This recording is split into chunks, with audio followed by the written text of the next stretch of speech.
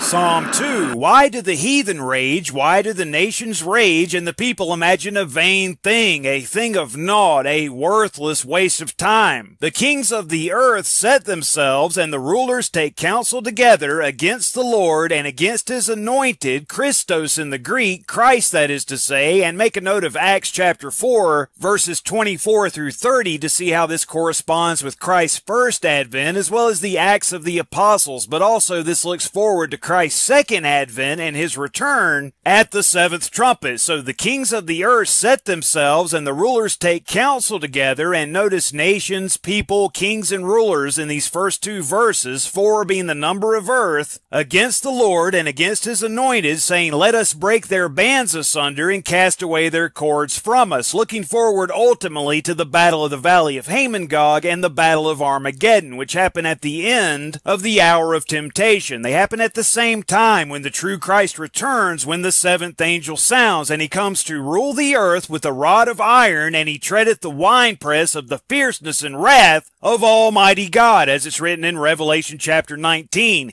He that sitteth in the heavens shall laugh, the Lord shall have them in derision, with those hailstones written of in the seventh vial in Revelation 16. That's where it says, Great Babylon, which means confusion, came in remembrance before God to give unto her the cup of the wine of the fierceness of his wrath. So that fixes the time frame here, the return of the true Christ at the seventh trumpet. And every island fled away, and the mountains were not found. And there fell upon men a great hail out of heaven, every stone about the weight of a talent, and men blasphemed God because of the plague of the hail, for the plague thereof was exceeding great. At both battles, the battle of Armageddon, which happens over where Satan will have appeared as the false Christ whenever the true Christ returns, the battle of Armageddon ending Satan's religious system, while the battle of the valley of Hamon-Gog ends the political, the communistic atheism brought about by Satan through Esau. Satan's role of Antichrist and his global government being destroyed at that time, as well as his fallen angels, with all flesh being done away with at that time. Verse 5, Then shall he speak unto them in his wrath, and vex them in his sore displeasure. Remember, Christ treadeth the winepress of the fierceness and wrath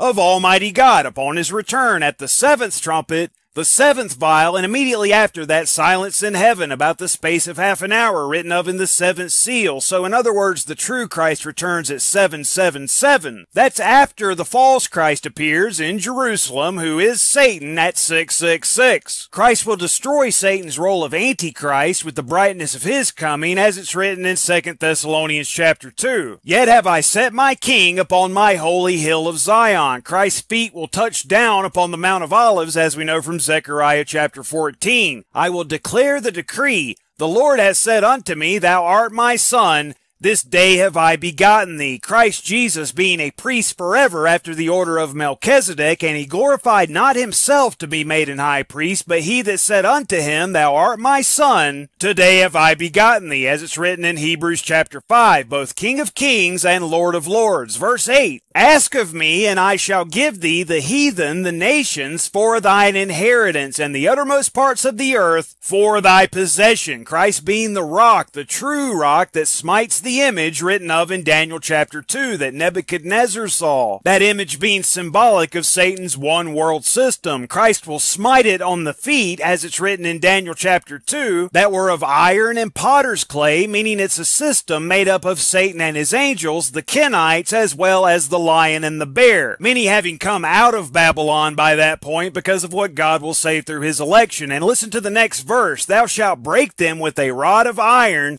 Thou shalt dash them in pieces like a potter's vessel, because it's at that time that the true Christ, the true rock, that stone that smites the image of Daniel chapter 2 returns. And that's when the iron, clay, brass, silver, and gold are broken into pieces together, destroyed upon the return of the true Christ. And they become like the chaff of the summer threshing floors. Remember the chaff written of in Psalm 1? The stone that smote the image, which is the true rock, the true Christ, became a great mountain, a great kingdom, the kingdom of heaven, that is to say, thy kingdom come, thy will be done on earth as it is in heaven. And this great mountain, this great kingdom, the kingdom of God, filled the whole earth, with the millennium, the 1,000 years beginning at that time, with Satan being locked up in the bottomless pit until the 1,000 years are finished. That's when discipline will be taught by Christ through his election, the Zadok, as well as the other Levites, whereby as many as possible will stand against Satan after the 1,000 years are finished and go into the eternity, as opposed to being blotted out in the lake of fire. Be wise now, therefore, O ye kings, be instructed by God through his word, ye judges of the earth. Serve the Lord with fear and rejoice with trembling. Kiss the Son, love the Lord, in other words, lest he be angry and ye perish from the way in the lake of fire after the 1,000 years are finished. That's what happens to those who choose to follow Satan instead of Christ at that time. They're blotted out of existence forever and ever, when his wrath is kindled but a little. Blessed are they that put their trust in him, because in doing so they won't perish at the great white throne judgment, but they'll go into the eternity,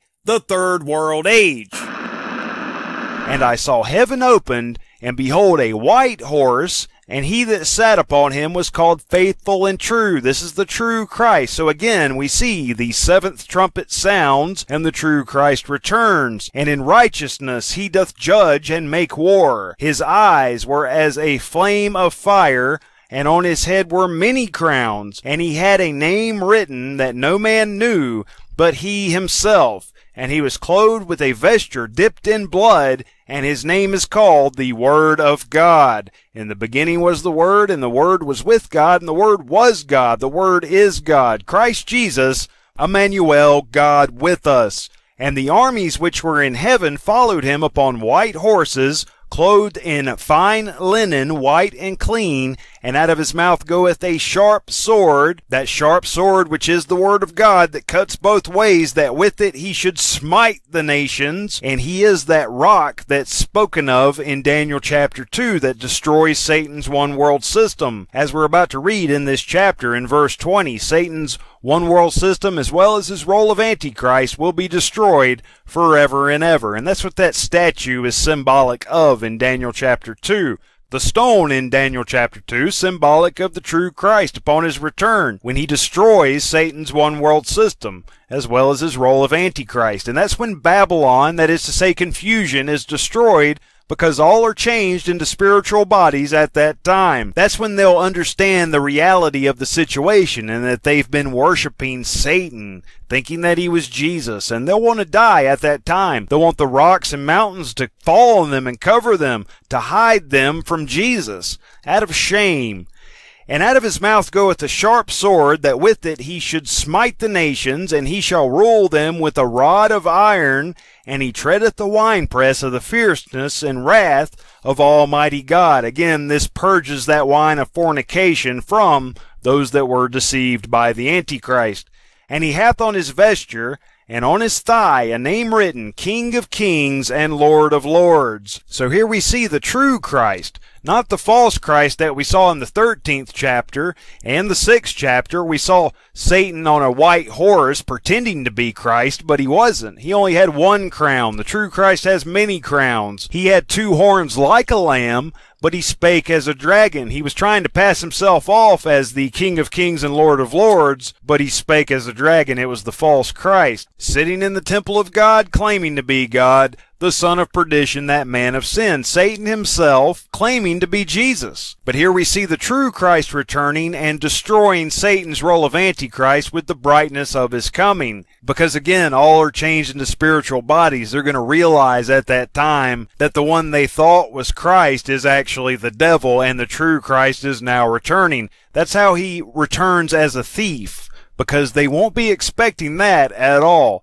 And I saw an angel standing in the sun, and he cried with a loud voice, saying to all the fowls that fly in the midst of heaven, Come and gather yourselves together unto the supper of the great God, that ye may eat the flesh of kings, and the flesh of captains, and the flesh of mighty men, and the flesh of horses, and of them that sit on them, and the flesh of all men, both free and bond, small and great, because all are changed into spiritual bodies at that time. There will be a bunch of corpses everywhere.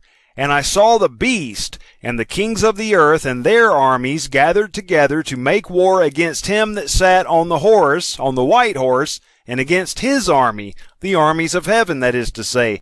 And the beast was taken, and with him the false prophet that wrought miracles before him, with which he deceived them that had received the mark of the beast, and them that worshipped his image. These both were cast alive into a lake of fire, burning with brimstone. Again, these aren't two individuals. This is simply Satan's role of Antichrist and his one world system being destroyed at that time. And the remnant were slain with the sword of him that sat upon the horse, which sword proceeded out of his mouth, and all the fowls were filled with their flesh. This remnant being made up of flesh men, Satan's angels being part of that one world system, because that's what Daniel's fourth beast is. It's supernatural. Only Satan survives this, but the 10 horns, the 4 angels from the Euphrates, as well as the 7,000, the locust army we read of back in chapter 9, they're all destroyed at that time at the 7th trumpet. Moreover, the word of the Lord came unto me, saying, Son of man, set thy face against Mount Seir, and prophesy against it. This has to do with Edom, that red nation, Esau, not the Christians of Russia, or the other communistic countries, or the countries that Esau forms an alliance with, as we'll read of in chapter 38, but the communistic, anti-Christian system. So this concerns Mount Seir, the Mount of Esau, who was Jacob's twin brother, and whenever they were yet in their mother's womb, they fought together, and God told their mother that 2 nations are in your womb, and the elder shall serve the younger. And you can read the rest in Genesis, chapters 25 through 27, gives you the foundation of Jacob and Esau, but it really goes back to the first world age, because God hated Esau when he was yet in the womb. Lets you know what Esau did during Satan's rebellion and whose side he was on. So chapter 35 here concerns Esau, so it's no mystery that Gog, the chief prince of Meshech and Tubal that we'll read of in Ezekiel 38, is referring to Esau, that communistic, atheistic system. Son of man, set thy face against Mount Seir, and prophesy against it, and say unto it, Thus saith the Lord God, Behold, O Mount Seir, I am against thee, and I will stretch out mine hand against thee, and will make thee most desolate. I will lay thy cities waste, and thou shalt be desolate, and thou shalt know that I am the Lord. They're going to know that God exists whenever he rains down those hailstones on Gog and his multitude in the battle of the valley of Hamon-Gog, which means the battle of the valley of the multitude of Gog. Esau will be destroyed from being a nation forever, as well as his alliance, as well as his confederacy, all nations really being destroyed at that time, and Christ setting up his kingdom at the 7th trumpet. That's when that happens, at the end of the 5-month-long hour of temptation. Esau will be destroyed from being a nation forever, as we can also read in the book of Obadiah. Verse 4, I will lay thy cities waste, and thou shalt be desolate, and thou shalt know that I am the Lord, not Satan, and not a communistic, atheistic system. As far as a communistic system is concerned, they worship the state. The state is their God, even though it's atheistic, but it's still religious, because the religion of atheism is to believe that there's not a God. It's a strict policy as far as atheism is concerned. And the 2 wings of the communistic system have spread abroad globally in the forms of Stalinism and Trotskyism, which I believe are symbolized by Ammon and Moab, as you can see in Amos chapters 1 and 2. Because thou hast had a perpetual hatred, and hast shed the blood of the children of Israel by the force of the sword, in the time of their calamity, in the time that their iniquity had an end. And remember, Esau was cursed to always live by his sword, and look at their symbol, the hammer and the sickle. Communism and this time of the calamity of the children of Israel, you could even look at the 1945 occupation of Berlin and see a type there as well, a type that plays into the actuality of the 5-month-long hour of temptation. It was because of World War II that the United Nations was founded and this final generation began, the generation of the fig tree, directly a result of the Second World War. Therefore, as I live, saith the Lord God, I will prepare thee unto blood, and blood shall pursue thee. Sith thou hast not hated blood, even blood shall pursue thee. And again, Edom means red. Thus will I make Mount Seir most desolate. It's going to be destroyed, and cut off from it him that passeth out, and him that returneth. And I will fill his mountains with his slain men. In thy hills and in thy valleys, and in all the rivers shall they fall that are slain with the sword that comes out of the mouth of the true Christ at the seventh trumpet, when all are changed into spiritual bodies. There's going to be dead corpses everywhere. I will make thee perpetual desolations, and thy cities shall not return, and ye shall know that I am the Lord, as opposed to Satan or anybody or anything that is worshipped. In the case of the communists, they really worship themselves in what's called secular humanism. Because thou hast said, these two nations and these two countries shall be mine, and we will possess it, whereas the Lord was there. Therefore, as I live, saith the Lord God, I will even do according to thine anger, and according to thine envy, which thou hast used out of thy hatred against them, and I will make myself known among them when I have judged thee. And thou shalt know that I am the Lord, that's the point, and that I have heard all thy blasphemies which thou hast spoken against the mountains of Israel. The nations of Israel, the nations that the tribes were scattered to, that later formed the Christian nations. That's who Esau is going to attack, as we'll cover in chapter 38. But they're going to be stopped by God with those hailstones that rain down out of heaven. These are gigantic hailstones, and at that time, again, as we know from 1 Corinthians 15, all will be changed into spiritual bodies. So again, God says to Esau, I have heard all thy blasphemies which thou hast spoken against the mountains of Israel, saying, they are laid desolate, they are given us to consume. Again, think about 1945. Look into it if you're not familiar with the history. That was just a type of what is yet to come. Thus with your mouth ye have boasted against me, and have multiplied your words against me. I have heard them. Thus saith the Lord God, when the whole earth rejoiceth, I will make thee desolate. So this is a global thing being spoken of here in the futurist sense, not historical, not ultimately. As thou didst rejoice at the inheritance of the house of Israel, because it was desolate, so will I do unto thee. Thou shalt be desolate, O Mount Seir, and all Idumea, that's Edom, letting you know exactly who he's talking about, even all of it, and they shall know that I am the Lord. For once and for all, they're going to know that God exists, and it's at the time that they all die, as well as everybody else, but they'll be pelted with those hailstones, great hailstones, fire and brimstone, as it's written in Ezekiel chapter 38, verse 22. And whenever you see this word desolate, it looks forward to the time of the desolator, whose fault it was in the first place. This whole communistic atheism thing, obviously that's Satan behind it. The Kenites, his own children, orchestrating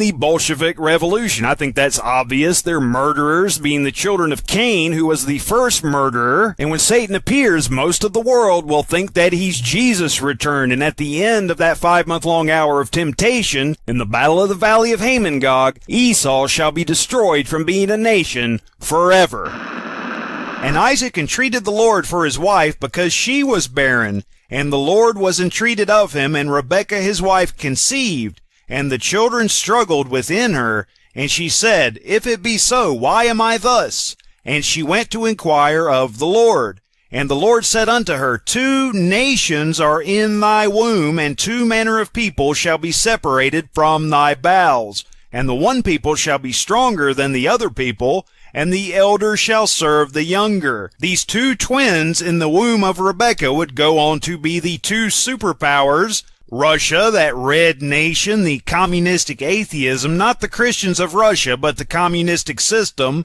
and the United States, the other superpower, the Christian nations, that is to say, with the United States as the leader thereof. So that animosity between the Christian nations and Russia goes all the way back to Genesis chapter 25, the 2 nations that fought together in the womb of Rebekah. And when her days to be delivered were fulfilled, behold, there were twins in her womb, and the first came out red all over like an hairy garment. And again, he would go on to form that red nation, Russia, of today.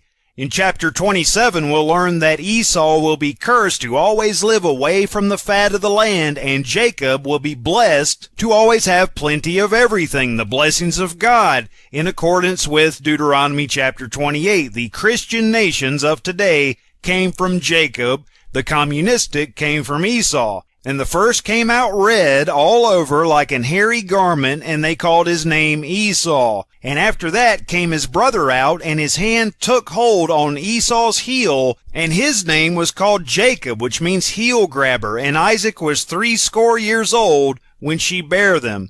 And the boys grew, and Esau was a cunning hunter, a man of the field, and Jacob was a plain man dwelling in tents. And Isaac loved Esau because he did eat of his venison, but Rebekah loved Jacob. And Jacob sawed pottage, and Esau came from the field, and he was faint. And Esau said to Jacob, Feed me, I pray thee, with the same red pottage, for I am faint. Therefore was his name called Edom, which means red, that red nation. And Jacob said, Sell me this day thy birthright. And Esau said, Behold, I am at the point to die, and what profit shall this birthright do to me? Thinking after the flesh, as communistic atheists always do. The system, not the Christians of Russia, understand. And Jacob said, Swear to me this day. And he sware unto him, and he sold his birthright unto Jacob, fulfilling the prophecy, the elder shall serve the younger. And as it's written in the book of Malachi, God loved Jacob, but Esau he hated.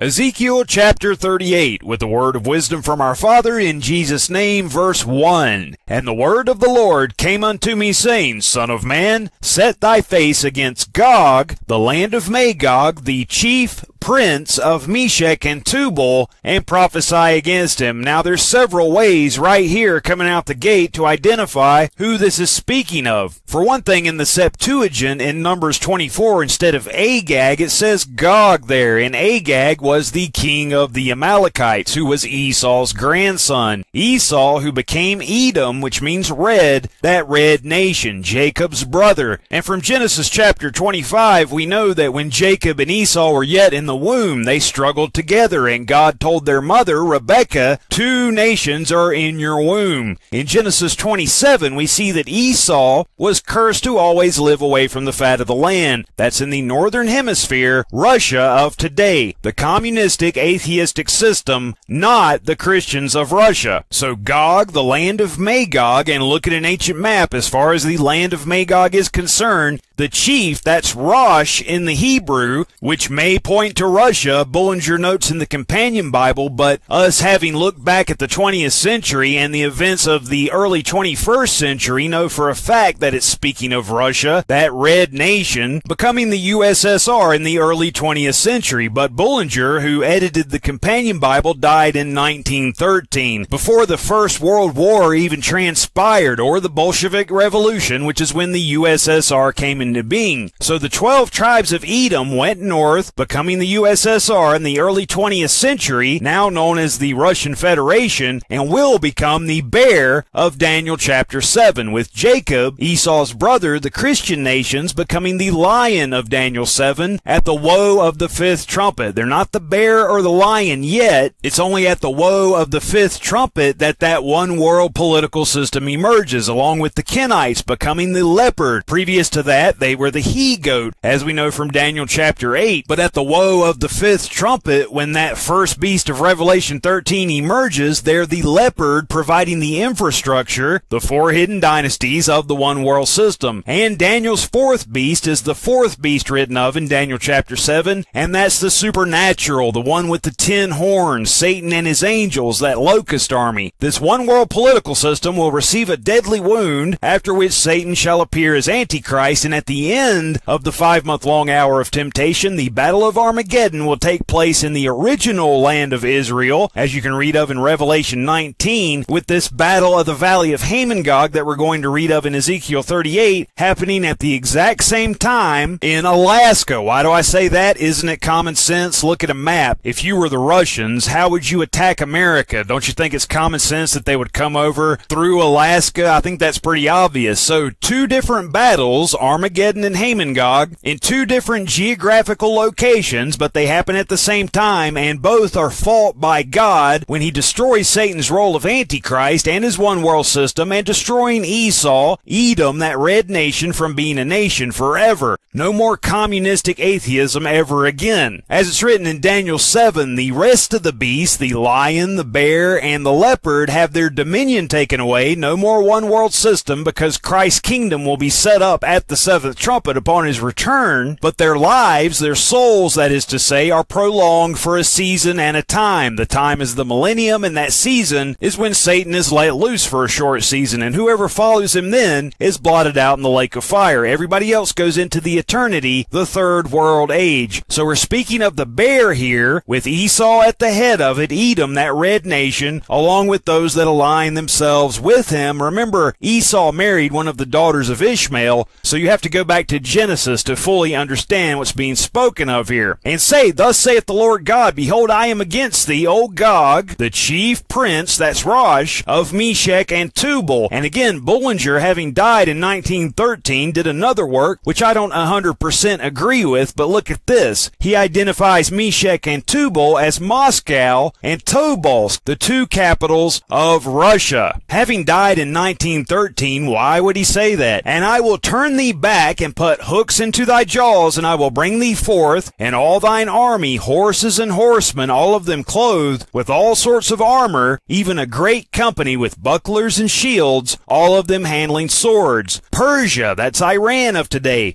Ethiopia and Libya with them, all of them with shield and helmet. And Ethiopia and Libya, you'll notice mentioned in Daniel 11, as well as Edom, Ammon, and Moab. Ammon and Moab being the two wings of the communistic system. And you can document that in Amos chapters 1 and 2. Moab burned the bones of the king of Edom into lime. That's speaking of the Bolshevik Revolution, obviously. And that's when the Soviet Union came into being. Many would argue that they're no longer communistic, but look at their Duma. That's their parliament building. There's a hammer and a sickle on their parliament building. And in their V-Day marches, again, hammer and sickle, a picture's worth 1,000 words. So Persia, Ethiopia, and Libya with them, all of them with shield and helmet. Gomer, which is Turkey of today, and all his bands, look at the formulation of this going on right now between Russia and Turkey. It's been in the news heavily.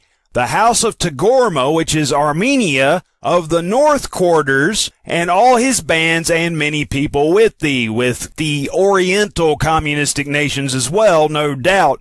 Be thou prepared, and prepare for thyself, thou and all thy company that are assembled unto thee, and be thou a guard unto them. This is happening now, the formulation of Ezekiel 38, with this battle not transpiring until the end of the 5-month-long hour of temptation, on the same day that the Lord Jesus Christ returns at the seventh trumpet. After many days thou shalt be visited in the latter years. Thou shalt come into the land that is brought back from the sword, and is gathered out of many people. Some people call it the melting pot. All nations in one country, against the mountains of Israel. Remember, we talked about this earlier. The nations of Israel, the Christian nations, specifically the United States of America, which have always been waste, but it is brought forth out of the nations, and they shall dwell safely, all of them. Manasseh prophetically, and if you're familiar with E. Raymond Capp's work, the Abrahamic Covenant, if you subtract 2,520 years from 1776, you get the date in which Manasseh was taken captive by the Assyrian. 2,520 being the 7 times written of, 360 being a time, times 7, 2,520. And if you don't understand what I'm talking about, read the Abrahamic Covenant by E. Raymond Capp. I don't agree with him 100% on everything either, but you'd be pretty dense to think what I just said was a coincidence. Thou shalt ascend and come like a storm, speaking to Gog here, Esau, Edom, who was Jacob's brother. They fought together in the womb, and God said, 2 nations are in your womb, and the elder shall serve the younger. God said to Rebekah, the mother of Jacob and Esau. And God later, through Isaac, in Genesis chapter 27, cursed Esau to always live away from the fat of the land. And he also said, by your sword shall you live, that hammer and sickle, the communistic, atheistic atheistic system of Esau, who never cared about his heritage.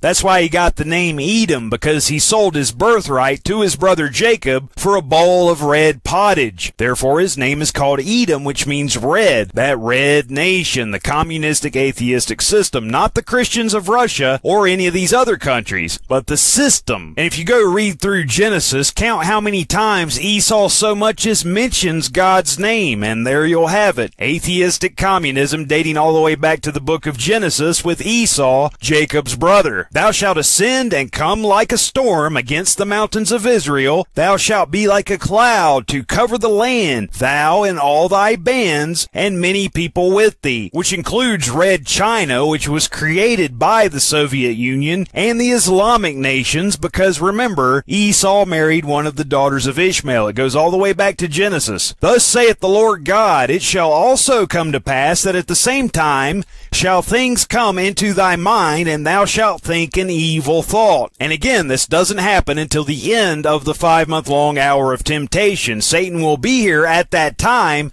as Antichrist, and that's where this evil thought comes from. You might read what happens during the 6th vial as far as this is concerned in Revelation chapter 16. That concerns the events that lead up to the Battle of Armageddon, over where Jerusalem is in that geographic location round about it. And what we're reading of here concerns the Battle of the Valley of Hamon-Gog. And this is the same time, at the end of the 5-month-long hour of temptation, that those hailstones come into it. And those hailstones are also described in Revelation 16 as well, in the 7th vial, which is when the true Christ returns, in both Armageddon, and we read of that in Ezekiel 13, as far as the hailstones in Jerusalem, and this Battle of the Valley of Hamon-Gog. Hailstones in both geographic locations, two different battles that happen at the same time on the day that the true Christ returns, 3.5 days after the two witnesses are murdered by Satan in Jerusalem. And thou shalt say, I will go up to the land of unwalled villages, I will go to them that are at rest, that dwell safely, all of them dwelling without walls, and having neither bars nor gates. So this isn't the Middle East being spoken of here, this is America. To take a spoil and to take a prey, to turn thine hand upon the desolate places that are now inhabited, and upon the people that are gathered out of the nations, being formed by those of the original house of Israel, and those grafted in of all races, because all are one in Christ Jesus. If you're a Christian, then you're Abraham's seed and heirs according to the promise, and all are one in Christ Jesus, which have gotten cattle and goods, the blessings of Jacob, that dwell in the midst of the land. Sheba and Dedan and the merchants of Tarshish, with all the young lions thereof, shall say unto thee, Art thou come to take a spoil? Hast thou gathered thy company to take a prey, to carry away silver and gold, to take away cattle and goods, and to take a great spoil? And remember, we read of Tarshish back in chapter 27 of this book of Ezekiel, when we read of Tyrus, which means rock, not the true rock, but the false rock. And in the 27th chapter of this book of Ezekiel, we have the detailed schematic of Satan's one world system with Tarshish, and it says, Tarshish was thy merchant by reason of the multitude of all kind of riches, with silver, iron, lead, and tin, they traded in thy fairs. Javan, Tubal, and Meshach, that's Tobolsk and Moscow, we just read of that in Ezekiel 38, were thy merchants. They traded the persons of men and vessels of brass in thy market. They of the house of Togarmah, Armenia, traded in thy fairs with horses and horsemen and mules. The men of Dedan were thy merchants. Many isles were the merchandise of thine hand. They brought thee for a present horns of ivory and ebony. And there's Syria in the next verse. And if you skip to verse 20, there's Dedan was thy merchant in precious clothes for chariots. So there it all is laid out for you. Therefore, son of man, prophesy and say unto Gog, Thus saith the Lord God, In that day, when my people of Israel dwelleth safely, shalt thou not know it? And thou shalt come from thy place out of the north parts, and many people with thee, all of them riding upon horses, a great company, and a mighty army. And thou shalt come up against my people of Israel as a cloud to cover the land. It shall be in the latter days, and I will bring thee against my land. It's God causing this to happen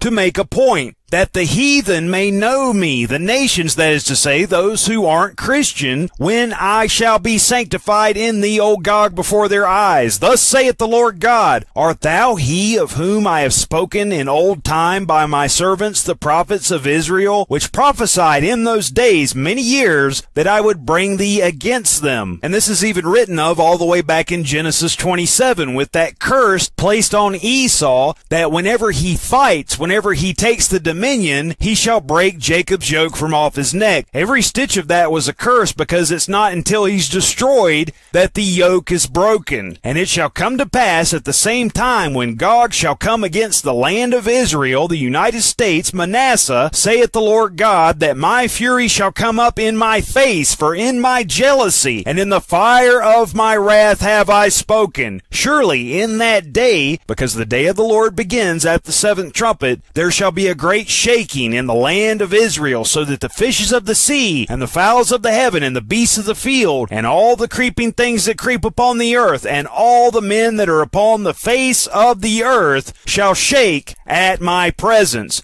The return of the true Christ at the seventh trumpet, and not until then. And the mountains shall be thrown down, and the steep places shall fall, and every wall shall fall to the ground. And I will call for a sword against him throughout all my mountains, saith the Lord God. Every man's sword shall be against his brother. Was not Esau Jacob's brother? But God hated Esau, and he loved Jacob. Now, if you're biologically from Esau and you became a Christian, he's not angry at you. He's talking to the communistic, atheistic system here. That's what's going to be destroyed, and they're going to know once and for all that God exists. And I will plead against him with pestilence and with blood, and I will rain upon him and upon his bands and upon the many people that are with him an overflowing rain and great hailstones that weigh about 180 pounds, fire and brimstone. Thus will I magnify myself, God says, this is the point, and sanctify myself, and I will be known in the eyes of many nations, and they shall know that I am the Lord. They shall know that our Heavenly Father is God, that He exists, and as it's written, every knee shall bow at that time. All the tribes of the earth shall mourn. It's at that time that they'll realize that they've been worshiping the devil, that rider of the white horse in the first seal in Revelation chapter 6, the false Christ. And then the millennium begins, the day of the Lord, when discipline is taught, and if they don't stand against Satan after the 1,000 years are finished, they're blotted out in the lake of fire. Everyone else goes into the eternity, the third world age. The burden of the word of the Lord to Israel by Malachi, which means my messenger, or Malachiah, messenger of Yah. I have loved you, saith the Lord, yet ye say, wherein hast thou loved us? Was not Esau Jacob's brother, saith the Lord? Yet I loved Jacob, and I hated Esau, and laid his mountains and his heritage waste for the dragons of the wilderness. Cursed to always live away from the fat of the land, as we know from Genesis chapter 27. Esau was, and to correctly translate it from the Hebrew, that's what it says. He was cursed to always live away from the fat of the land. Jacob received the blessings because God loved Jacob, because Jacob loved God. And he hated Esau because of what happened in the first world age. So what this boils down to, why these two are being brought up, as God said to Jacob and Esau's mother while they were still in the womb, they were twins that fought in their mother's womb, and their mother asked God, why am I thus? And God responded, 2 nations are in your womb. So we're not only talking about the 2 superpowers, the United States being Jacob, all 12 tribes, all Christian nations, Christianity really, and Russia being Esau or Edom, which means red, that red nation. These 2 are symbolic as leaders of the 2 different types of people that are in this world. It's really that simple. Either you're a Christian or you're not. And the whole book is really summed up in Malachi chapter 3 verse 18, where it says, Then shall ye return and discern between the righteous and the wicked, between him that serveth God, Jacob that is to say, and him that serveth him not, Esau that is to say. That's what these 2 symbolize. Who do you want to be like? Who's your role model? Jacob or Esau? Do you want to love God? Do you want God to love you and bless you? Or do you want to be like Esau and not care about your heritage? And that's why God hated Esau, because he didn't care about God. It all goes back to the first world age and what happened there at Satan's rebellion. Esau was obviously on Satan's side. Otherwise, why would God hate Esau and love Jacob? You have to understand that there are 3 world ages, or you're not going to understand this book or any other book in our Father's Word. And when we speak of Russia, we're not talking about the Christians in Russia. Whenever we read of God hating Esau, we're talking about the communistic system, the anti-Christian system, that is to say. Verse 4, whereas Edom saith, which means red, that red nation, we are impoverished, being cursed to live away from the fat of the land, but we will return and build the desolate places. Thus saith the Lord of hosts, they shall build, but I will throw down, and they shall call them the border of wickedness, and the people against whom the Lord hath indignation forever. The enemies of Christianity, that is to say. That's what you have going on in Daniel chapter 7, basically. The lion symbolic of the Christian nations, and the bear symbolic of the communistic and non-Christian nations. And the leopard is symbolic of the Kenites and their 4 hidden dynasties, the infrastructure of that one world system, with Daniel's 4th beast being the supernatural ingredient. It's strictly supernatural, and I think you'll find that's pretty obvious if you read the book of Daniel chapter 7 carefully. I think you'll find that to be the case. And here we have the border of wickedness. Remember the Berlin Wall that we mentioned in the book of Obadiah, which is also about Edom, and how they will be destroyed from being a nation at the 7th trumpet. That's what Ezekiel 38 and 39 is about. The chief prince of Meshech and Tubal. That word chief is Rosh in the Hebrew. So you're talking about Russia. Again, not the Christians of Russia. Christianity really is a nation in and of itself. It's not a geographical location necessarily, and the same thing goes for the flip side of the coin, which is Satanism, really, because there's no in-between. By default, you're really a Satanist at the end of the day if you don't love our Father. Atheists and the atheistic communistic system that we're talking about here. And remember that this book of Malachi is addressed to Israel. Now, what is Israel? Abraham's seed, really, isn't it? And Abraham's seed is Christianity, as we know from Galatians chapter 3. If you be Christ, then you are Abraham's seed and heirs according to the promise, as it's written in the last verse of Galatians chapter 3. That's ultimately what we're talking about here in this book of Malachi. That's what our Father is ultimately speaking of when you take it to the ultimate actuality. So again, thus saith the Lord of hosts, they shall build, Edom that is to say, but I will throw down, and they shall call them the border of wickedness, the iron curtain, and the people against whom the Lord hath indignation forever. Again, symbolic, but literal at the same time. That Berlin Wall being the dividing line between communism and Christianity. And your eyes shall see, and ye shall say, the Lord will be magnified from the border of Israel. And this looks forward to the end of that 5-month-long hour of temptation, whenever Ezekiel 38 and 39 transpires, the battle of the valley of Hamon-Gog. It happens on the border of Israel, an invasion by Esau, along with several others, the enemies of Christianity, and they're pelted with hailstones at that time, as you can read of in Ezekiel 38 and 39, and that's when Edom is destroyed from being a nation forever.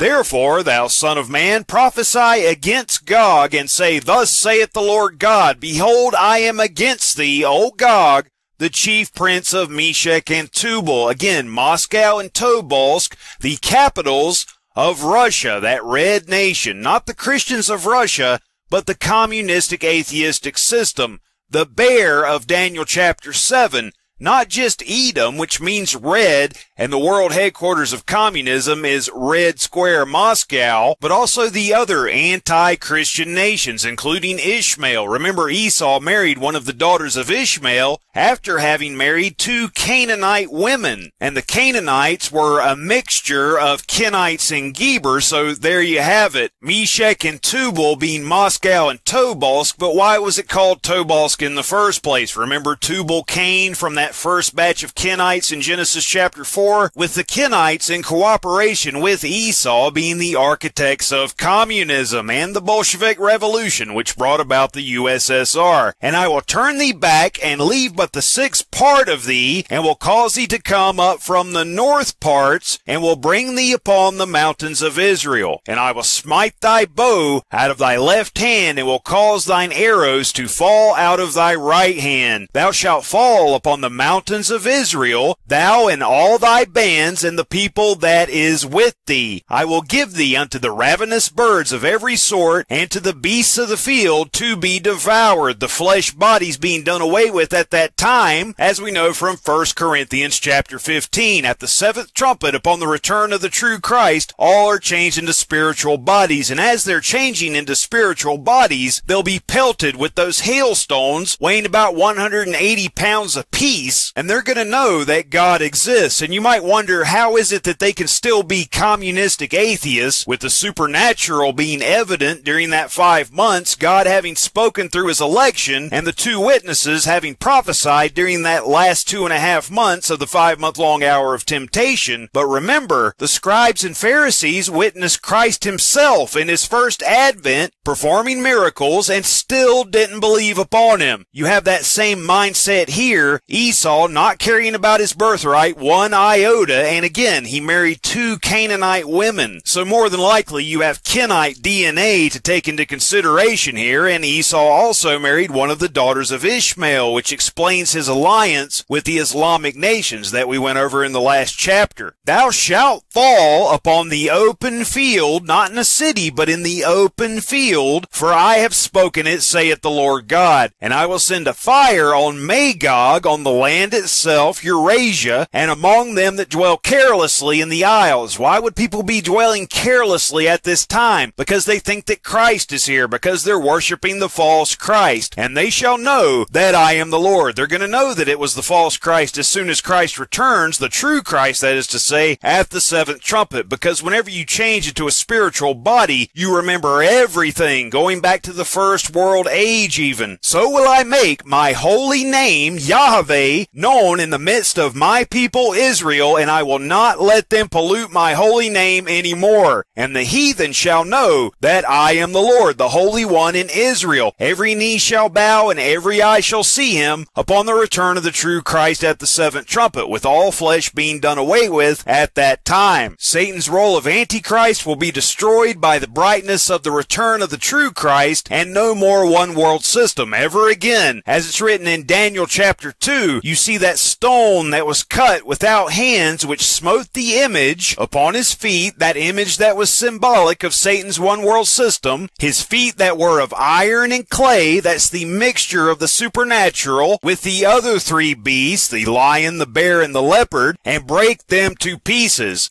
Then was the iron, the clay, the brass, the silver, and the gold broken to pieces together. Satan's one world system destroyed at the seventh trumpet, as you can read of in Revelation chapter 19, verse 20. And became like the chaff of the summer threshing floors. What is summer? It's harvest time, the end of the world, the return of the true Christ. And the wind carried them away, that no place was found for them. And the stone, the true Christ, the true rock, our sure foundation, that smote the image, became a great mountain, a great nation, a great kingdom, and filled the whole earth. And then God, through Daniel, went on to describe it in further detail in verse 44. And in the days of these kings, those 4 beasts that you can read of in Daniel 7, shall the God of heaven set up a kingdom which shall never be destroyed, and the kingdom shall not be left to other people, but it shall break in pieces and consume all these kingdoms, and it shall stand forever. Our God is a consuming fire. And the empires written of in Daniel were only types of that one world system that's going to emerge at the woe of the 5th trumpet, receiving a deadly wound, and then it becomes a religious one world system, and then the true Christ will destroy it upon his return at the 7th trumpet. So will I make my holy name known in the midst of my people Israel, and I will not let them pollute my holy name any more, and the heathen shall know that I am the Lord, the Holy One in Israel, once and for all. Behold, It is come and it is done. It is finished, as Christ said on the cross, and as it's written in Revelation 16 when that seventh vial is poured out. It is done, saith the Lord God. This is the day whereof I have spoken, the day of the Lord,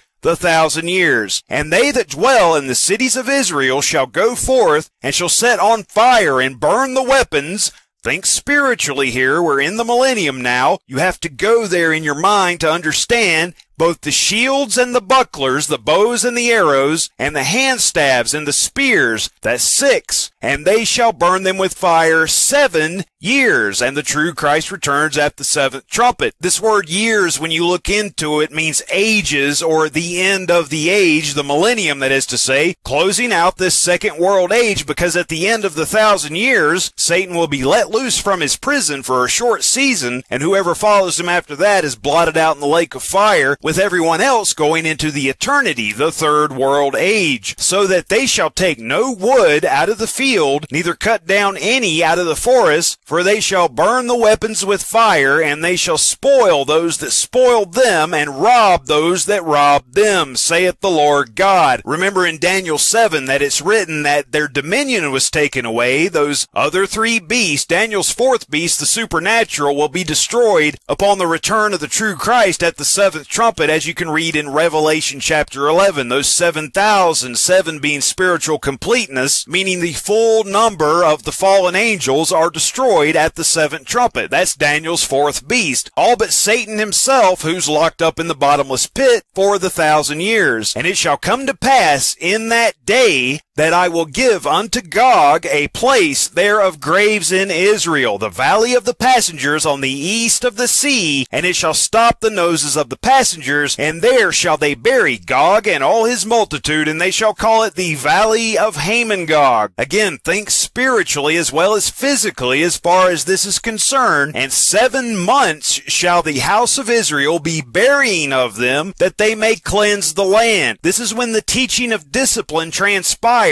bringing those lost souls to the Father, whereby they can stand against Satan at the end of the 1,000 years and go into the eternity, because it's not God's will that any of his children perish. He cares about them. That's the whole point here. And again, 7 means completion, and this word months, if you look that up, means renewal. This is the restoration, a time of salvation, which is why the true Christ returns at the beginning of the millennium in the office of Savior, and the full Godhead returns at the end of the millennium for the great white throne judgment you can read of in Revelation chapter 20. Yea, all the people of the land shall bury them, and it shall be to them a renown the day that I shall be glorified, saith the Lord God. He shall be glorified because of his perfect plan of salvation, and the millennium, the day of the Lord, is the opportunity for those that fell short to stand against Satan after the 1,000 years are finished. And they shall sever out men of continual employment, passing through the land, to bury with the passengers those that remain upon the face of the earth. This word passengers is interesting too. It means to pass over. Not only passing into that other dimension, but when does that happen? Upon the return of the true Christ, the true Passover. You'll find that same Hebrew word in Daniel chapter 11 concerning the return of the true Christ. Passing through the land to bury with the passengers those that remain upon the face of the earth, to cleanse it. After the end of 7 months, months being renewal, if you take it to the root, shall they search. And the passengers that pass through the land, when any seeth a man's bone, then shall he set up a sign by it, till the buriers have buried it in the valley of Hamon-Gog. And also, the name of the city shall be Hamona, which means to the multitude. Thus shall they cleanse the land, cleansing the earth of those who choose not to love our Father. Because after that teaching of discipline, if they follow Satan again, after all that, after the 1,000 years are finished, then they'll be blotted out, and there's your cleansing of the earth. Blotted out of existence. They won't even be remembered. But that's not God's will that any should perish. He wants all of his children to return to him. Some won't. And thou, son of man, thus saith the Lord God, speak unto every feathered fowl, and to every beast of the field, assemble yourselves, and come, gather yourselves on every side to my sacrifice that I do sacrifice for you, even a great sacrifice upon the mountains of Israel, that ye may eat flesh and drink blood. Ye shall eat the flesh of the mighty, and drink the blood of the princes of the earth, of rams, of lambs, and of goats, of bullocks, all of them fatlings of Bashan, all flesh being done away with. And you can also read of this in Revelation 19, where you have the Battle of Armageddon described there. Two separate battles that happen at the exact same time. And ye shall eat fat till ye be full, and drink blood till ye be drunken, of my sacrifice which I have sacrificed for you. Thus ye shall be filled at my table with horses and chariots, with horses and their riders, that is to say, we're talking about flesh being done away with